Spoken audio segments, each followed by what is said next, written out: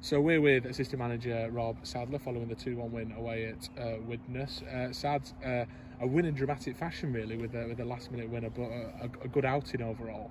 Yeah, we got good at that last year. We scored a few late on, which is testament to the lads' fitness, testament to the work each of us has been doing with him in pre-season and Matt. But yeah, overall really pleased. I think, you know, I said to him at half-time, we've gone a goal down by trying to play a square ball in our own 18-yard box, which would never ever happen. But what we've got to try and be better at, and what we're trying to implement in pre-season, is being better on the ball.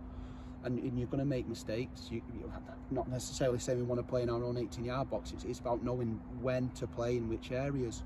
But I think the second half, the way we built pressure through possession is something that we're just not accustomed to, and we haven't seen last year. You know, we got good at being direct and putting teams under pressure and putting them on the back foot. But the way we kind of controlled the game on the ball, I think that's the most pleasing thing. And then Aaron Smith came on in the second half, obviously changed the teams around a bit in that second half of the game. And Aaron just seemed to kind of dictate creatively in the middle of the park and went on to score 2 fantastic goals. He's a good footballer, and when you give someone like Aaron Smith, Jack Lenihan, Kirsch, Ollie Roberts time and space on a massive pitch on a 4G surface, they're going to make things happen. And I think that ties into what I was saying before. We kind of restricted them last year in some regards, in asking them to be structured and defensive, and they are very good footballers. So we want to try and play through them and not miss them out, you know, within reason. And you saw that with the second half display. So yeah, Aaron was excellent. I thought there were some really good positive performances and some good questions answered, which is what pre-season's about.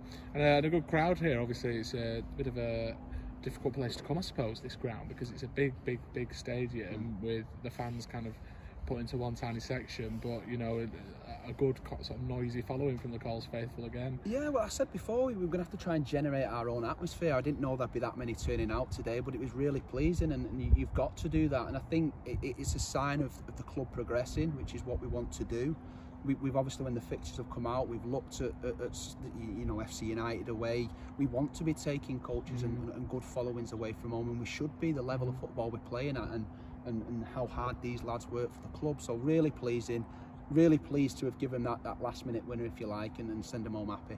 And so looking ahead then, Tuesday night, it's another sort of really good test for us away at Chester, in again another kind of big professional stadium. So what are your thoughts going into that game? How are you going to prepare? Yeah, difficult. I mean, you know, credit to Demps, they were very good today. I thought that he's got a good squad. He's assembled a good squad here. They were physical, they were competitive, they caused us problems in the first half, and they rightly deserved the lead. So we're looking for the same, you know, in our remaining fixtures. We know Tuesday will be different. We know they're going to dominate possession like we've seen against Bolton and Fylde, but from all the remaining fixtures, we're looking to again answer some of those questions that we're going to ask the lads and going to ask ourselves as staff, and try and keep this unbeaten run going.